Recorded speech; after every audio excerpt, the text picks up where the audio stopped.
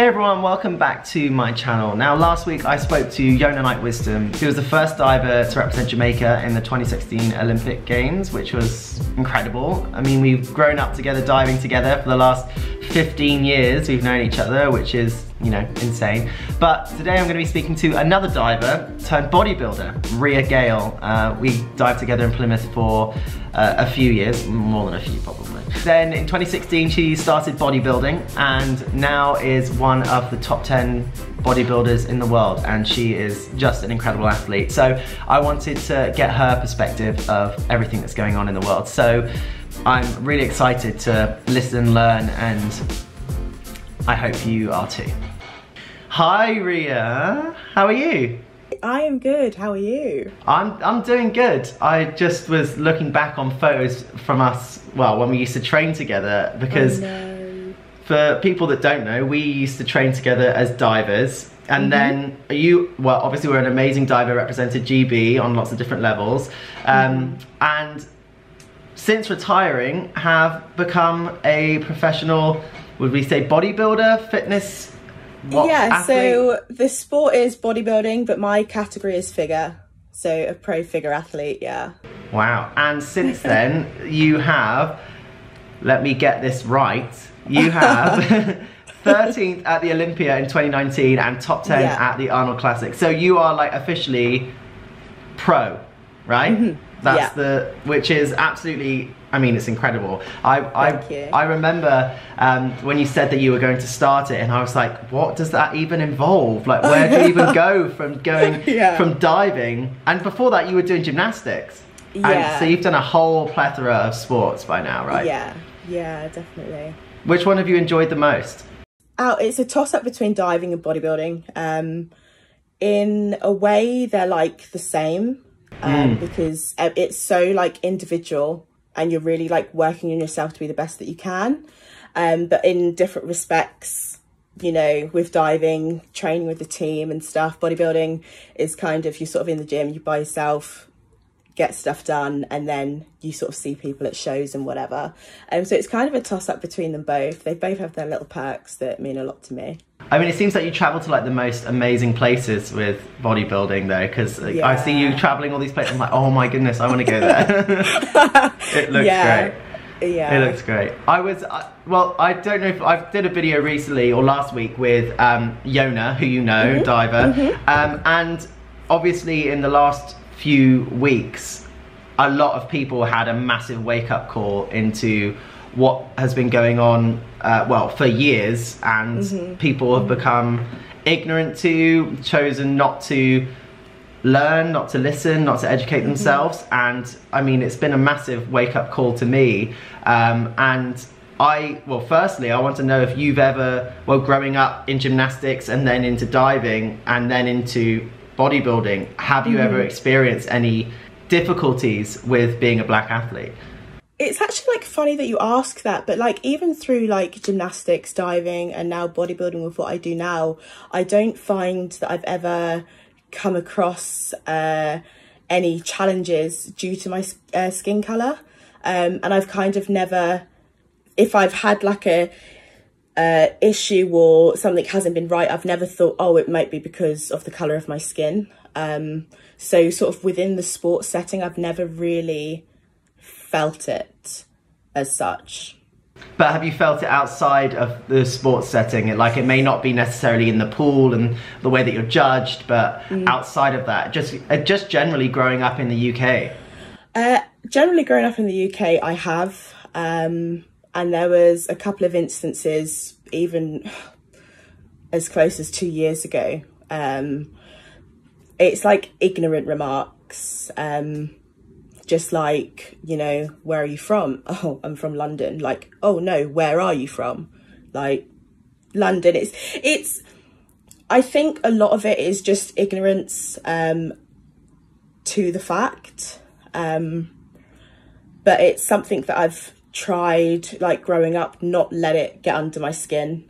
And it kind of bad to say it's been like a norm, but it has. You kind of just grow up not really knowing Exactly, because I was talking to Yona about, and he was talking about racial banter and how like he doesn't really let it get to him, but at the same time, why are people saying those things, and why is it even deemed as funny? Yeah, I think growing up there was like a lot of that, and it was kind of like it never really got to me. But then again, like sort of what Yona has said and touched on, why is it funny?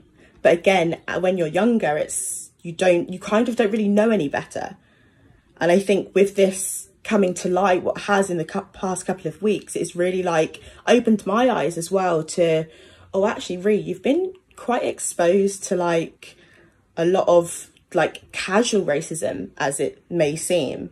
Yeah, and what has been something in particular that you might have learned in this last few weeks that you either didn't know, or that you kind of come to realize, like you said, you came to realize that there's been a lot of casual racism? Because I notice it more and more, just the little way that people think, and people automatically racially profile that people shouldn't be doing something in a certain way, and it's like was like, whoa, all of these things. And it's actually, I've started to like call people out on it. I'm like, you can't say that, and for X, Y, and Z reason. But what is something in particular that you've learned? I've kind of, this might be not really controversial, but it was actually something that I spoke to one of my friends about when it did sort of come to light. And growing up, like as a black girl in London, you would get the stereotypes, and I kind of never really fitted in to that kind of black girl stereotype. So growing up, a lot of my friends were white, and I would get comments from the black girls at my school, like sort of calling me like a bounty and things like this. And again, growing up, I sort of brushed it off. It didn't really mean anything. And then everything that's sort of come to light in these past weeks has sort of been like, oh, actually, it's really hard to explain. What really came to light is that sometimes it's not just black against white, as people have been sort of saying, but it does come within the minorities itself. Well, there was this analogy of like, if there's 200 houses on a street and one's burning down, you're going to go help the house that's burning down. You're not going to be like, what about my house? And I don't know what you think about that whole argument. Yeah, I've kind of found that quite upsetting. The fact that there has been such an issue and people have almost purposely gone like, oh, what about me? What about me? And it's not saying that you don't matter. It's just right now there's an issue within humanity that has been going on for a very long time. And unfortunately, now being 2020, it's still happening. And people are really like, whoa, this needs to stop. And there needs to be more education, and people just need to wake up to it a little bit more. And seeing it has been quite upsetting. I think everyone, I was saying to Yona as well, like, everyone's so anti everything, and everyone's so worried and afraid and scared of something that's different and something that they're not used to, or they may not understand. And without taking the time to actually understand, it's hard to ever even comprehend what someone might be thinking or feeling. Yeah, definitely. I know that sort of when it all happened, I felt really like, whoa, like it was heartbreaking, absolutely heartbreaking to be where we are today, and stuff like that still is so present. Yeah, it's almost like you kind of feel so helpless about what you're actually able to do but you know, the more I look on social media and things that people, it's like the smallest things can help make massive changes, like throughout everything. It's not just about being on social media and posting a black square or posting things, you know, with hashtags. It's about actually trying taking action. It's all well and good posting something, but that doesn't mean that you're not. It's talking to the people that, it's having those uncomfortable conversations, and just talking to people that might say things in a certain way and actually be like, that's not okay. And here's why. Go read this. Go listen to this. It's been and one other thing, I was also really curious with being a bodybuilder. I saw recently, actually I think it might have been today or yesterday, Megan posted a video about the stigma of being a woman in bodybuilding. Have you encountered problems with that in itself, about being the stereotypical woman? Yes, yeah. So that has been ever since I started, and I look back at like when I started in 2016, and I was hardly like muscly at all, but it was the fact that I trained and people would be like, oh god, you look like a guy, or like it just blows my mind, absolutely blows my mind that still there's such a stigma around like certain things. But it's definitely been a thing in my career that my skin has kind of thickened to, and it's about, you know, kind of letting it go over your head. And again, it's just ignorance.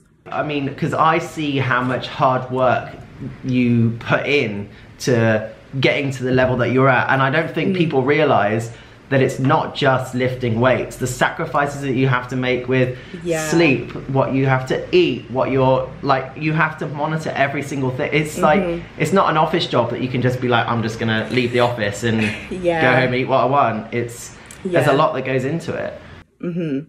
It's definitely a lifestyle.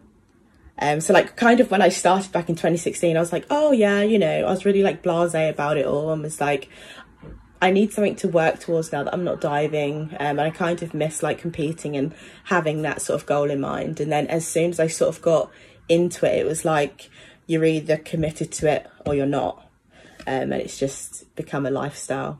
To see the transformation from 2016 and just to see the level that you've gotten to me it seems like so quick, like going from never done it before to like now turning pro, and you know all of these competitions that you're going to. It's really admirable to see how quickly you've turned that like from nothing to your job, like you say. Oh, thank you, thank you.